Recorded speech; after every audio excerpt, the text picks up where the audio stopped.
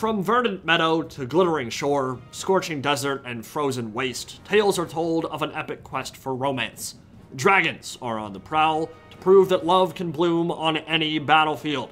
Imrik of Caledor has journeyed across an ocean of stars to reach this moment, but Miao Ying is no ordinary sky serpent, and she's got more dragon blood in her than the whole of Caledor combined. Honestly, she probably looks down on Imrik, and that's why their first date will not be a smooth ride. Immortal Empires is here. That means the long-awaited pairings of old versus new, dragon versus dragon, staunch spear versus harmonious husbando have arrived.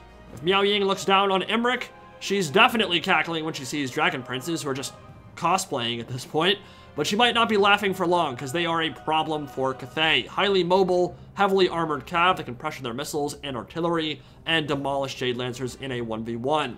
Martial prowess and mastery have been buffed too, deactivating at 25% remaining health now instead of 50%, and leading the army, of course, is the Lord of Dragons himself, riding the majestic Midnight into battle with powerful dueling debuffs for enemy lords, a crazy strong breath attack, the Dragon Horn for improving his entire army map-wide, and the Star Lance for crushing opponents on the charge. Old World and New World dragons all have improved armor, doubled mass, and cost 100 less, so we'll see what the apex of their kind can pull off against the mighty Miao, supported by Sapphire Mage of the Lore of Life, Earthblood, Regrowth, Starwood Staff, and the Book of Hoath, so a well-balanced army, but certainly relying on the elite of Caledor to provide the majority of the killing power. It's a beautiful summer day in the Empire, and the Celestial Loyalists are out for a stroll. Miao Ying, daughter of the Dragon Emperor, has Earthblood, Missile Mirror, and Talons of Night, but won't feel the need to transform until the moment is ripe for the pluck-in. Lots of peasants and Jade Warriors, some armed with crossbows, very cost-efficient unit, and a Fire Rain rocket to explode those tightly packed Azure formations from afar and keep their archers suppressed and running for their lives. Jade Lancers in the back, Crane Gunners for sniping out expensive targets, and a whooshing War Compass Astromancer with Uranus Thunderbolt and Comet of Cassandora, boosting spell damage with mastery of the elemental winds. So, as this battle gets underway, Fire Rain Rocket will strike first blood, bringing the pain from downtown, and if you're the Azure here, this approach is going to be rather unpleasant. No two ways about it, being exploded by Katusha rockets is less than ideal, but it's even worse for the High Elves because they rely so heavily on martial prowess to be decent, and they tend to form up in orderly, tightly compact ranks, making them a ripe target for Michael Bay. Now this is the part in our romance novel where Imrik falls in love, Miao screams, the transformation is complete, and Imrik is panting and wagging his tail like a dog at the ice cream store. Mama, there goes that dragon. He is shook, and he just straight up doesn't know what to do. But the artillery does. The crane guns and the Fire Rain rocket are causing all kinds of carnage on the Azure side of the field. High Elf Spearmen being scythed down by pinpoint accurate fire from those Warplock Giselle equivalents, and the archers are a great target for the Fire Rain rocket, because if you can take out half their formation, their killing power is drastically reduced, which is to say nothing of the disruption and morale damage it causes as well. So, heavy weights fall on the Dragon Prince's shoulders. High Elves are on a time crunch here. They need a way into the back ranks of that sturdy Cathayan build, and 78 speed paired with 110 armor and bronze shields should help on that front. Meanwhile, center of Imrik's army is getting shellacked, absolutely smeared on the approach.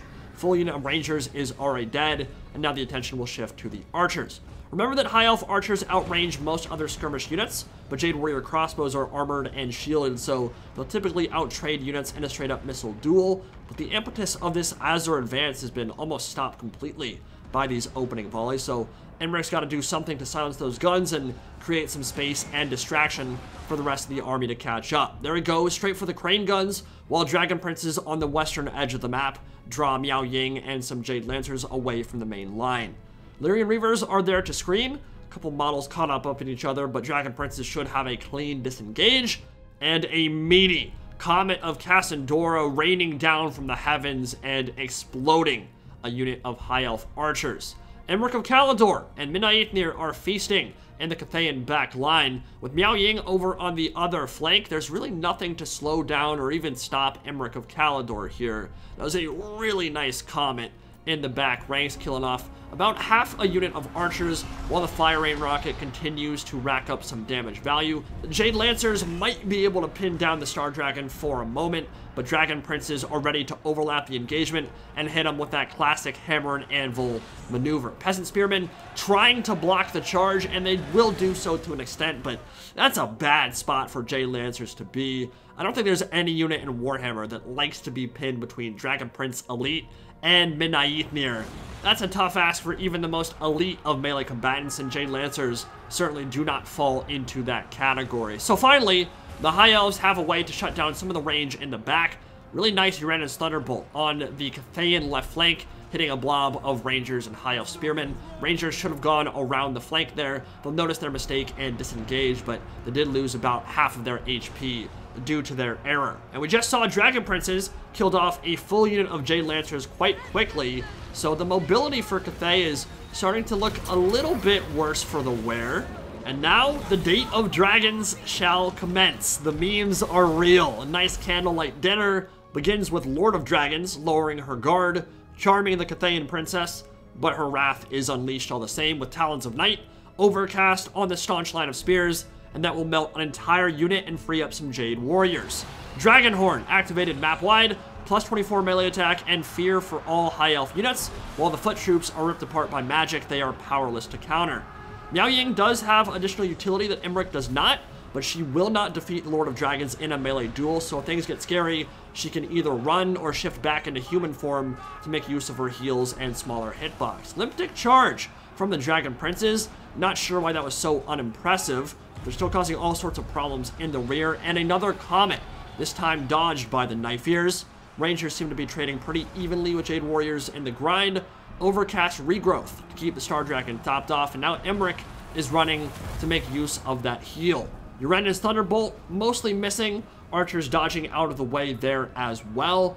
Though their infantry's looking a bit thin, we got our first Strawberry Milkshake Breath attack on Warhammer 3. Nice to see that one return. Not lined up perfectly. You'd like to be flush with the flank and lined up on the side so that you can just breathe down the entire length of their formation.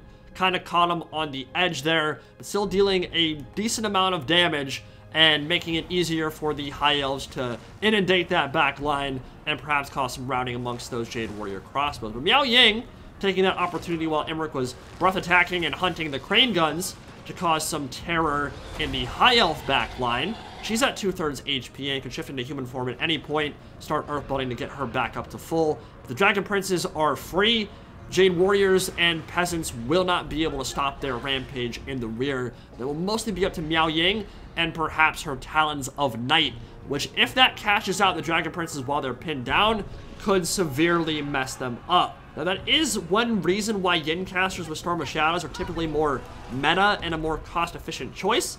They can punish over pursuit more easily with their built-in slows from Storm of Shadows, but they hit nowhere near as hard as Miao Ying, and they'll need her melee ability to take down Midnight Aether and Imrik of Caledor. Another Talons of Night, but without the ability to slow down the Dragon Princes, they are able to dodge the worst of those effects, and in fact, the Jade Lancers probably got ramped up a little bit more than the Dragon Princes did because they pursued into the storm. Imrik is disappointed. Miao Ying just went back into human form, but she'll probably return into dragon form as soon as that comes back off cooldown. In the meantime, probably some Earthbloods to keep the center healed up nice and fresh. Another Star Dragon Breath, taking Jade Warriors down to half HP in a single cast. Nicely dodged. It would have probably eviscerated the entire formation if they had not moved in time. Star Dragon, typically, again, you want to be a little bit further away with the breath attack to make sure you get more coverage. Their laser beam is just so hyper-focused that if you're close, there's not a whole lot of spread. So the further away they are, the more effective that is for wave clear. The closer you are, the more effective it is for taking out single targets. And that's really what the Star Dragon Breath is meant for, killing high-value single entities. But using it on Miao Ying, especially without a net, is going to be problematic. Earthblood heals in the center. Whooshing War Compass still topped off and at full HP, while the Safari Mage of the Lore of Life and her Dragon Prince compadres trying to deal with all this infantry. And Cathay still has a decent amount of that remaining. Some Peasant Long Spearmen, a bunch of Jade Warriors, and some of their crossbows still online as well. Is that a Uranus Thunderbolt or a Talons? That was a Talons of Night trying to catch out the Dragon Princes. But yeah, no Storm of Shadows, no 45% slow to keep them caught up in that vortex. And that means dealing with these Dragon Princes is going to be problematic for Miao Ying as we move into the late game. But sync kills are working now, and that means we get some awesome choreography as she sucks the soul out of these Rangers. That is so dope. One of my favorite sync animations in the trilogy. And from my understanding, there are a bunch of new sync animations between Game 1, Game 2, and Game 3 factions, like Scarbrand fighting Griffins, that sort of thing. So I'm very excited to be able to show some of those off, especially once we can pair that with the Blood Pack, which should hopefully not be too much longer of a wait.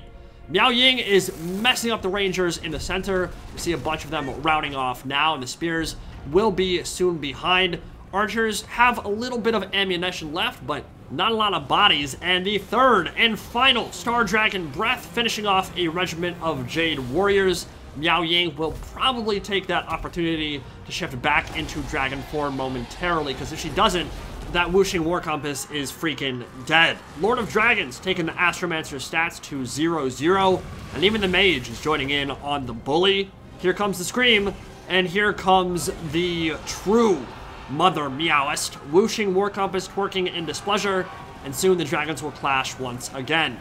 There's the Cav. Lyrian Reavers and Dragon Princes leading the charge into the crossbows, which Cathay can no longer keep protected, but the Lord of Nangao will try her damnedest all the same. Astromancer has routed, and the Cathayan left flank is likely to buckle any second now as Imrik rips them apart. Spears near the back of the map, pressuring the archers, but unlikely to catch them before they rout. Certainly more bodies on the field for Cathay than the High Elves, but do they have the firepower to bring down Imrik and the Dragon Princes? It will be up to Miao Ying. She might need a dirty Talons of Night to clear out the heavy cav. They're looking pretty healthy at this stage in the game, but the Mage is under threat from the Dragon herself. Imrik is ready to take the fight to her. Dragon Princess from behind. Hammer and Anvil, maybe? No, she got into the air in time, and the Dragon Princess will look to retreat, while some more of them are clearing out the chaff over near the edges of the map. The second date of Dragons, a dance this time. Spectacle for all to see from below. Dragon Horn plus 24 melee attack, combine that with the 80 charge bonus of those Dragon Princes, and Jade Warriors and Peasant Long Spearmen will just melt under their charge. More peasants being run down near the edges, and though the High Elves don't have any infantry to speak of whatsoever at this point, they've got 2 units of Dragon Princes and a very healthy Imrik of Caledor. So Miao Ying will need to pull out some kind of miracle if they want to take this game. They still have some bodies on the field, but it's not going to be enough. Dragon Princes could pretty much cycle charge the rest of this infantry into perpetuity, and Miao Ying simply cannot stand up to Imrik of Caledor in a straight melee fight. She would need support from units like those Righteous Lances of Wei Jin. Would actually be a great companion for Miao Ying in a matchup like this one. I think they'd actually be a very good unit against the High Elves in general, because they allow you to establish aerial superiority. And more than that, they can also kill Dragon Princes.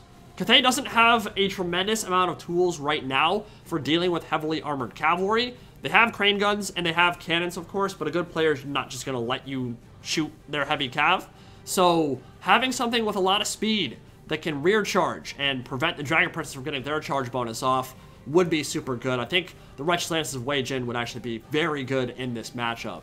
But they're not in the game right now. They're not in this build, actually, because I don't think the builds have been merged yet. So Dragon Princes, while their damage value wasn't sky high, they did, I wouldn't say they ran free, but they were able to deal with the J Lancers no problem at all. And from there, keeping the crossbows online and shooting. Despite the fact that they got good value this game, they just weren't able to do enough damage. And Miao Ying certainly had some trouble beating Imrik in a duel. I like the Fire Rain rocket pick. It really shut down a lot of the archers and the infantry on the way in. But Imrik was MVP, no question about it. 3,100 damage value, a lot of that against Miao Ying, but he also had some decent breath attacks too. And he didn't really even have those high value targets to breathe into, so the fact that he was able to get over 3,000 just by getting some good breath attacks into like Jade Warriors and such, and of course in his duel with Miao, well, it ended up working out pretty great, and he seems like he's going to be a solid pick in this matchup for sure. Miao Ying was pretty beastly. She got some great talents of Night, but of course having a slow from Storm of Shadows and a Lore of Yin caster to set up those talents would have helped tremendously against a unit like the Dragon Princes. But yeah, the Fire Rain Rocket was solid. Some of those Comets of Cassandora were pretty cool, and overall, very happy to be able to bring this meme to life for you in our first battle on Immortal Empires. Lots more to come. Hope you guys enjoyed, and I'll see you all in the next one.